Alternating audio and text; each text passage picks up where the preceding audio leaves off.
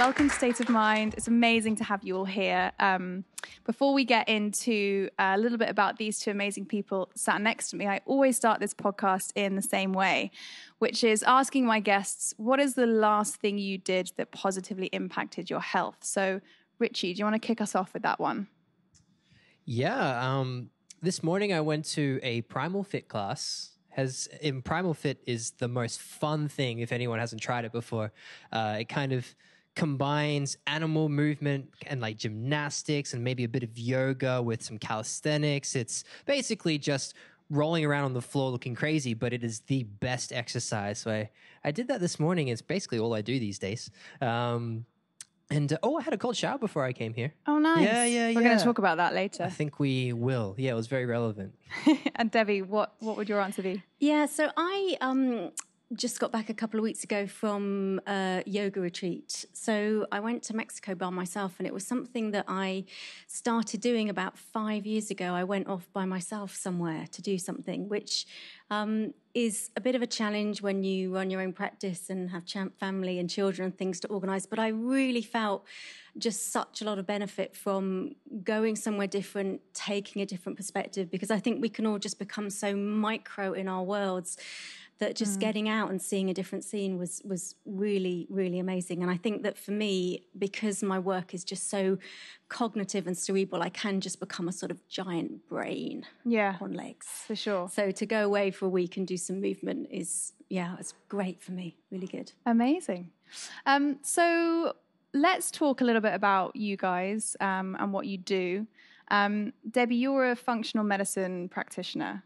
What does that mean? Yeah, great question, Grace. So my primary training was actually in nutritional medicine. So I did a master's in nutritional medicine and started working quite quickly after I graduated. But what I realized quite quickly was that some of the complexity of the type of people that were coming to see me, I actually really needed to have a much better understanding of the biochemistry. So I then went on and trained with the Institute for Functional Medicine. And what we're really looking at in that is helping us understand and also talking to our patients about actually the intricacies and details of how the body works.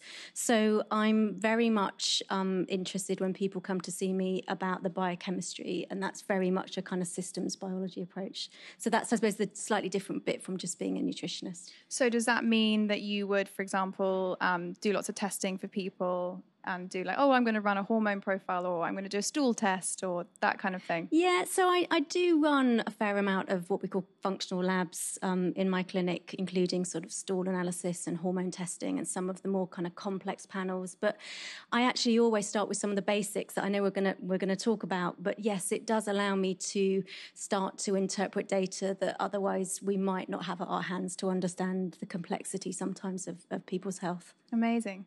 And Richie, you're a breathwork instructor, coach, practitioner, whatever you like to call it. What's your journey been to becoming that? To teaching breathwork, yeah. I mean, there's not a university degree to teach people how to breathe. I came across breathwork really by accident, actually. So I have an accounting degree. I used to work in management. I did not know that. Yeah, I have an accounting degree. I used to work in management consulting. I worked in one of those big consulting firms for 6 years. But how I came across breathwork was to help my dad. So my dad years ago was diagnosed with multiple sclerosis. And to be able to help him, I started researching what are some things that we can do. And we were looking at nutrition, we were looking at mindset and all these different things. And then I came across this guy on a podcast, actually. His name is Wim Hof, and he's known as the Iceman. He's this crazy Dutch guy, and he has 20-something world records all related to cold exposure. And so the reason why I was interested in him, and he was talking about this technique he created where it involves breathing, it involves taking a cold shower, doing an ice bath, so exposing your body to cold temperatures, and how it seems to be great for everyone's health and well-being, but specifically really good for people who have autoimmune issues. So that's how I came across it. My dad, he's a old school Brit, right? And I went to him and I was like, hey, mate, so this Dutch guy called the Iceman says that if you do some breathing and take a cold shower, it's gonna help your MS. What do you think? And it was actually over a Skype call, and he just promptly closed the window, and I didn't hear from him for 2 weeks now. But it took a little while to convince him. In fact, it actually took me doing my own little reconnaissance mission and going to Poland to spend a week learning this method. So we were in Poland in the middle of the winter, and we were doing all the crazy stuff that he does. We were swimming in ice lakes. We were hiking around in the snow barefoot, just in our shorts. It's like -6 degrees out. For like an hour and a half, 2 hours. We climbed the tallest mountain in Poland just wearing our shorts again, -19 degrees. Takes like 4 hours to get to the top. So doing all this crazy stuff. But what really struck me was the breath work and what can happen just by breathing in certain ways. It's kind of long story short, Dad does his breathing every day. Cold showers every day, changed his diet as well, which is very, very important. And this is actually perfect timing because literally this morning, I got a text from my mum saying that they just had his biannual MRI scan on his nervous system and zero progression in any lesions or anything like that. It hasn't changed in years. That's amazing. So it's really, really, really incredible. But that's how I got into it originally. And then I just kind of went down the rabbit hole of learning from anybody who was doing something interesting with breathing. Incredible. I think this is a really good opportunity to talk about autoimmune conditions. It's a phrase that I think a lot of people here might have heard of, but perhaps don't really know what it means, or you hear scary things like, oh, it's your immune system attacking itself, and can be quite scary. And then treatment, perhaps in a functional way for an autoimmune condition, could be very different to a more conventional way where you might be looking at steroids or something like that. Debbie, can you take us through what an autoimmune condition actually is and what's happening in our bodies, and why, for example, Richie's dad is experiencing such benefits from working with his nervous system? Yeah, sure, Grace. So I work with predominantly sort of women and children in my clinic, and autoimmune conditions make up a really, really big part of that. And as you probably know, particularly for some of the more serious, although they're all serious autoimmune conditions, things like lupus, which is a kind of multi-systemic autoimmune condition, women far outweigh men, actually, in many of these conditions, and I do see a lot of them. I mean, essentially what's happening is the immune system is creating a tag, which is essentially an antibody, which it's then tagging, and that could be a piece of tissue or an enzyme or a protein in the body, and marking that as something that needs to be kind of broken down or destroyed or attacked by the immune system. Now, that can happen with any part of body tissue in the body, but people often heard of things like, MS and lupus and rheumatoid arthritis, Hashimoto's and thyroid conditions. And traditionally, the treatment for that has been some type of suppressant of the immune system function. So normally and most commonly, it would be some type of steroid medication along with a painkiller, because some of these conditions can be intensely painful and people have very significant chronic pain that can go on for years. And managing that is not particularly successful, I suppose I would say, in terms of the people that I see. It really is a case of managing symptoms. The different way that I look at it in clinic, I often use this analogy of a boiling pot. So if you imagine that the boiling water is the autoimmune condition that's happening in the body, and essentially using something like a steroid is literally just putting the lid on it so we can't see it anymore. But if we understand that all these autoimmune conditions are basically a driver of the immune system underneath, what we also understand is that some of these autoimmune conditions that are seen as separate are actually intimately connected. They all have similar drivers, but they're just located in different bits of the body.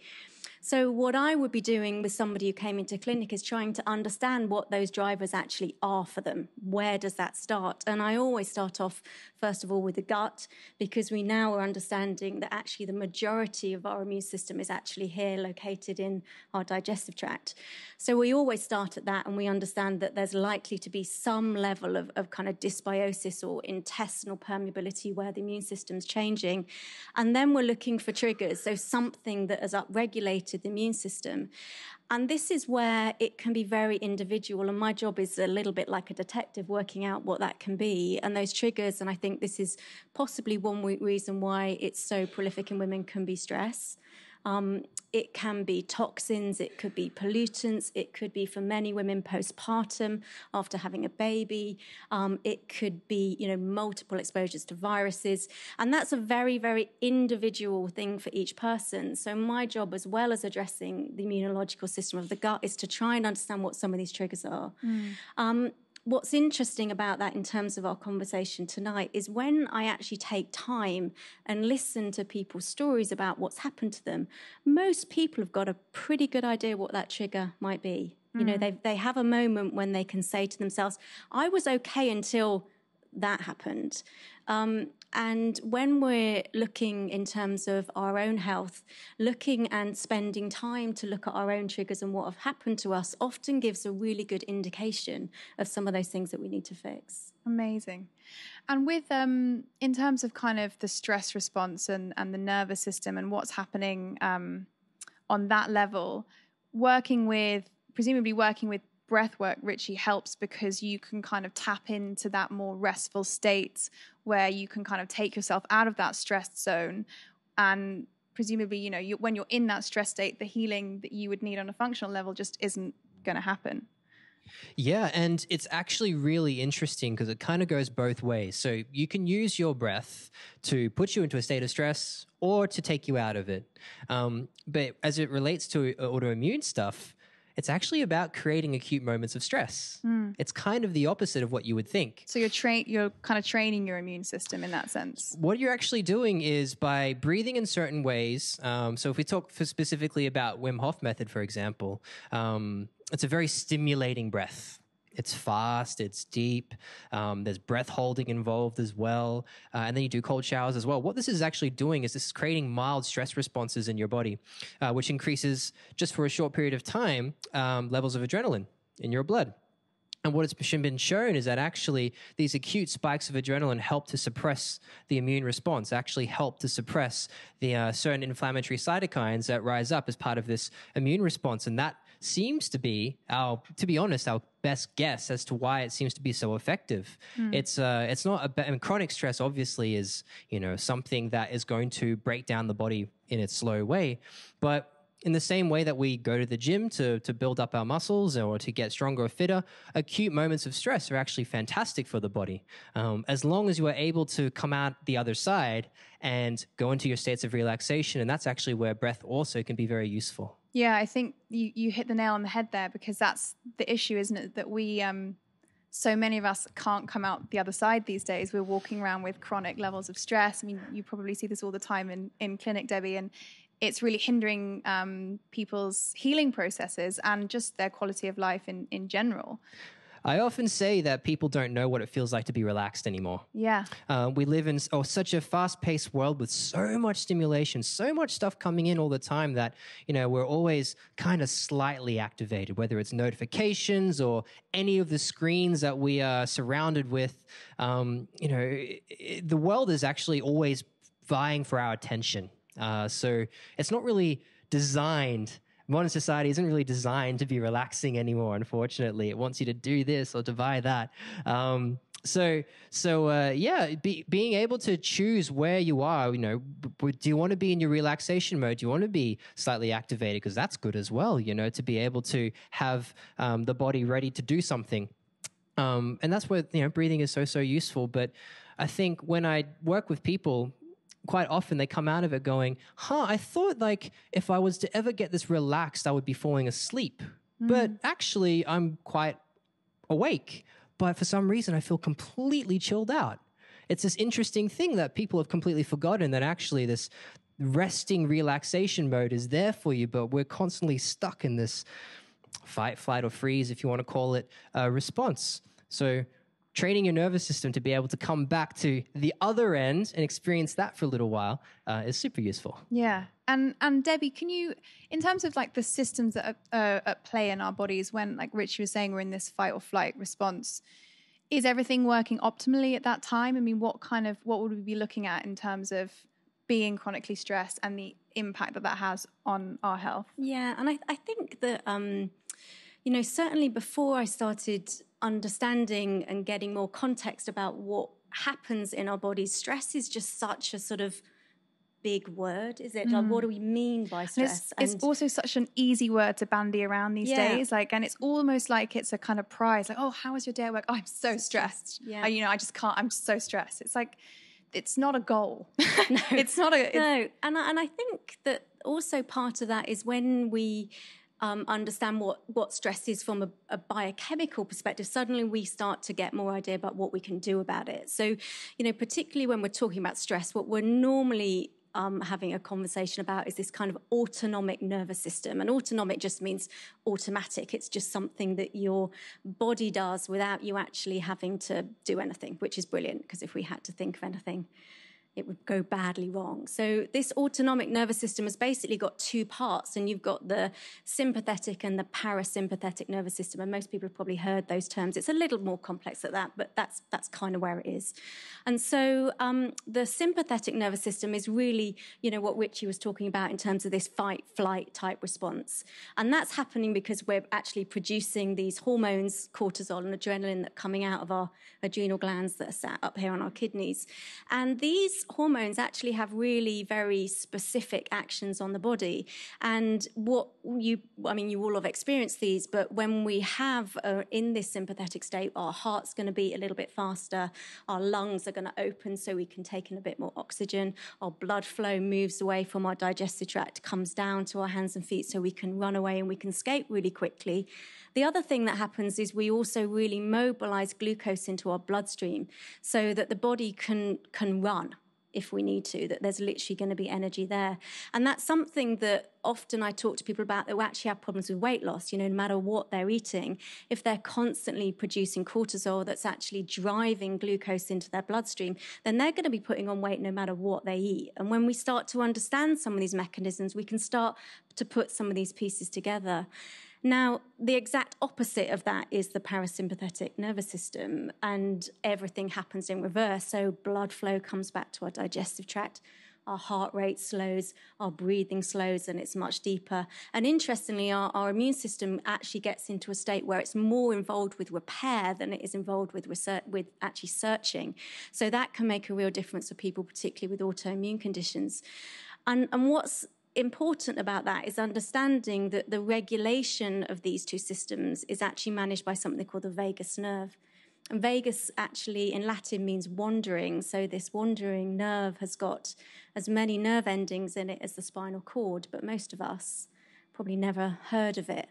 And this wandering nerve actually starts in the brain, goes down through the voice box into the lungs, then into the digestive tract and down to the kidneys, and does all this without us thinking about it. And the really great thing, particularly about breath work and often, things like pranayama in meditation that's been practicing for some time, lots of breath work actually causes pressure or what we call toning on this vagus nerve, and actually can help us move in between this parasympathetic and sympathetic nervous state. So it's one of those things that lots of these breathing practices and traditional meditation practices have known for a very, very long time without understanding the science of it. But science loves to sort of label stuff that's obvious. And that's really, I think, helpful in terms of understanding a little bit about what Richie's saying about how that can actually create this shift. And it's literally because of the way that part of the vagus nerve that controls that actually moves through the body. Does exposure to cold, asking for a friend, I'm really big into cold swimming. Yeah. I remember reading or hearing something about, getting like brain freeze, for example, is the fastest way to hit your vagus nerve. I don't know whether that's true. I'm not sure, actually, but if anyone's dunked their head into a bucket of ice, it feels interesting for a while, but when you take your head out, you feel fantastic. You feel fantastic. Yeah. You feel so I would great. believe it, but I'm not entirely sure, actually. I mean, there's something, when I looked into sort of traditional vagal toning exercises, certainly things that create a gasp. And for some people, not necessarily like dunking your head in a bucket, but, like cold water that creates a gasp, actually because it's creating pressure on the vagus nerve. Sorry, my God, that's the so vagus nerve and how it's interesting. struggling down can make a difference. And I think that often when you hear about people saying, I splashed some cold water on my face, just to bring myself around, I think it may well have some origins in the vagus nerve. Yeah, I mean, and you're right, it's totally not for everyone, but that is the first thing that all of my like cold water swimming community do when we get in. It's like, oh my God, it's so cold. But you feel fantastic. And Richie, do you cold shower every morning or? Yeah, every morning. Yeah. It took a little while to get there, but eventually when you work out that each time you come out, you're definitely going to be alive and actually feel amazing, then it kind of makes it worthwhile.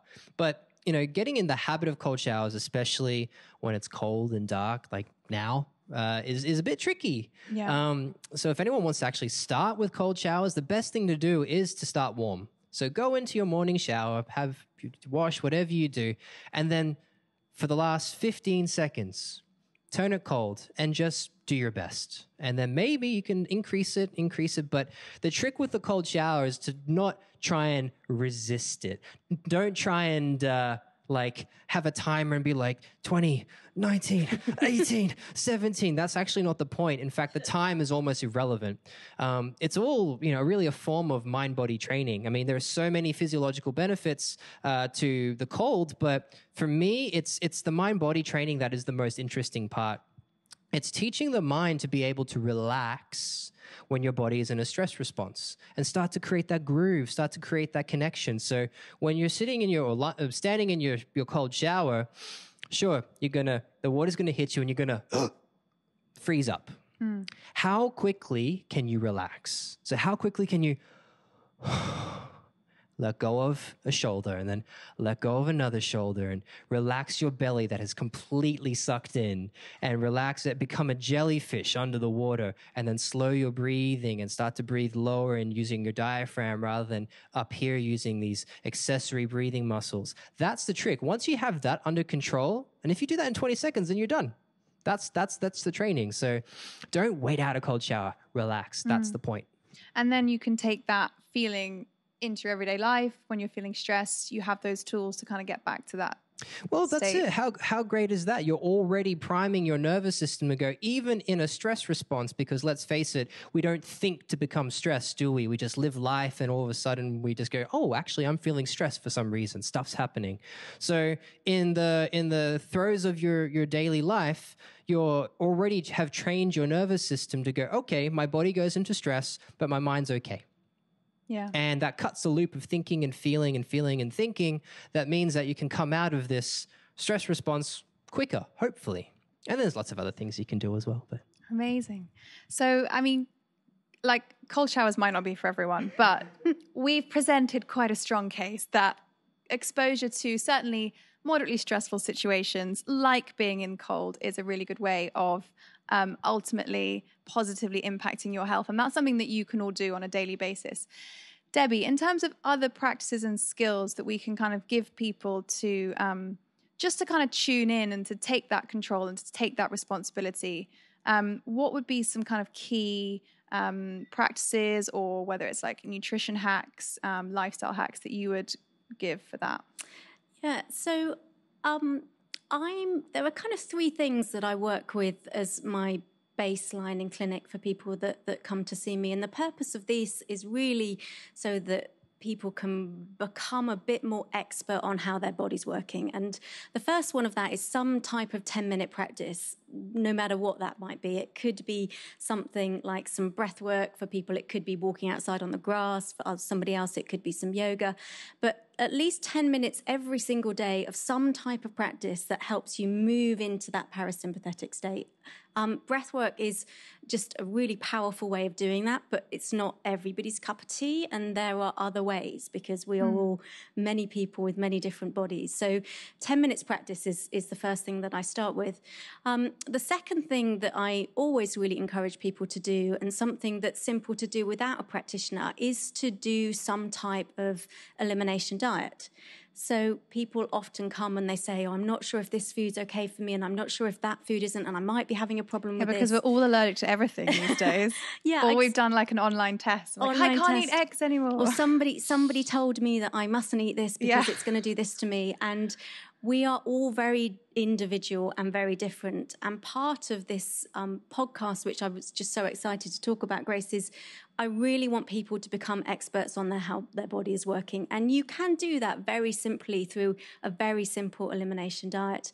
What I normally recommend that people do is a 30-day trial, and they can start with something as simple as gluten and dairy. They're actually the biggest triggers that I see for people's health commonly in clinic. And I usually start with that. If people are not following vegetarian diets, or they might have things like autoimmune conditions or pain, I might look at taking out beans and grains, which if you can do that for 30 days and they aren't your protein sources, if you're a vegetarian or vegan, again, can be super helpful. And just see how you get on. You need to do it really consistently for 30 days to actually see some type of proper effect from that, because that's how long it actually takes for these antibodies in the body to actually decline. And then add it back in again and see how you go. Just that one simple thing will give you some really good information about how your body's functioning. And it sounds, everybody will have tried it a bit, but not tried it, but not done it completely. And, oh yeah, I did have that bread. That doesn't work. You have to do it completely, 100%, everything out. And then you will get an idea of how that works. So I always suggest elimination diet is a really simple place to start. You can get great stuff on the internet. There's good books on how to talk you through it and introduce the foods. The other thing that I talk to people about, independent of what their diet choice might be, is actually maintaining their blood sugar levels. So something that really has an impact on most people's well-being, including their gut function, their stress levels, their hormone levels, losing weight, is actually managing their blood sugar. And that's because we don't have a proper understanding of how insulin happens in our body. And for many of us, the carbohydrate-based breakfast that we have can have a really significant impact on our blood sugar throughout the day. So even if we're going for something like granola and fruit and yogurt, healthy breakfast, these are really, once they get into your bloodstreams, carbohydrates. So what super high in sugar. Super high in sugar. Like, it's glucose when it hits your cells. The body also, for some people's bodies, are not particularly insulin sensitive first thing in the morning. And that's got a bit of a relationship to do with cortisol and how that gets up. So what can happen is these blood glucose levels can rise. Then eventually our pancreas wakes up, produces some insulin that acts like a key into the lock, and our blood glucose levels drop. And that is happening if you get to the office about 10:30, 11, and all you want is cake, right? Or another coffee. Or another coffee, or something else to keep you awake. So that if that's happening to you, that is your blood sugar dropping to quite a significant level. So one thing people can do, and again, I say try this literally for a week, like 7 days is all I ask people to do, and that's to have some type of protein along with their breakfast. So that could be eggs, it could be wild salmon, it could be sardines. For those people that eat meat, it could be a good quality bacon, sausage. For those who don't, something like a dal or khichdi or homemade beans, along with some veggies. And I say, try that for 7 days and just see how your body manages it. And actually just that can have a really significant impact on our stress levels, our cortisol, how we've managed the day and our mood. So those are my kind of 3 principles that I like to work with, irrespective of what diet choice people make around that. Amazing. I'm such a big fan of the Debbie Lewis protein-based breakfast. Yeah.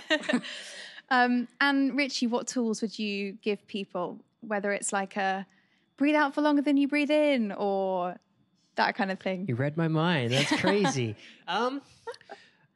Maybe I'll give you a couple, because we'll touch on that. But since you mentioned it, I feel like I have to give something else as well. Learning breathing techniques is so useful. It can be used throughout the day. You can do it before you go to bed. You can do it as soon as you wake up. It can be for 3 minutes. It could be for 30 minutes. It could be for 3 hours. Breath work is very, very diverse, and there's lots of different ways to be able to use it. But even beyond manipulating your breath in certain ways, simple breath awareness can be transformational. And what I mean by that is actually just seeding in your mind that becoming aware of your breath is kind of important throughout the day. It doesn't mean constantly thinking about your breath, but can you start to just notice what your breathing is doing? Eventually, if you start to get good at it, you start to actually notice your breath changing before changes in your state occur. So, for example, if I do feel stressed or something hits me, before I notice that I'm stressed, usually I'll notice my breathing changing. Takes a bit of time to develop, but that by itself can tell you so much about your state of being. It's like the thermometer for what's happening in your body throughout the day. So maybe just set an alarm, not that you need any more notifications, but maybe just start with that until it gets into a habit of just becoming aware of your breath every now and again, whether you're sitting at your desk, whether you're walking down the street or in the tube. Just notice what's happening with your breathing and see if that tells you something. Because there's so many messages in the breath. Everyone's breath is as unique as your fingerprint. Everyone breathes differently. And then in different situations, people's breathing will react differently. Part of the training that you do in certain types of breath work is actually to read people's breathing to actually see what's going on with them at that time, especially in a therapeutic setting. So can you see a depressive breath? Can you see an anxious breath? Can you see a breath that's grieving? Sounds kind of weird and esoteric, but actually it's really interesting to see. So just becoming aware and see if it has information for you. And okay, extend your exhale. So we were talking about the vagus nerve before, and studies have shown that by elongating and extending your exhale to be longer than your inhale has a very stimulating effect on this vagus nerve. So very, very simply, breathe in and out through the nose. You can breathe in for, let's say, 3 seconds, maybe 4 seconds. And then on the exhale, double it. So 6 seconds or 8 seconds. It's the most simple thing to do. But one thing I will say, and this is something that actually gets lost in a lot of breathing techniques, is that volume of breath is also really important. So I can easily say, okay, this is a relaxing breath, 4 seconds in, 8 seconds out. And then someone's going to go fill up their lungs completely, everything gets tense, everything gets full and expanded, and on the exhale, they'll...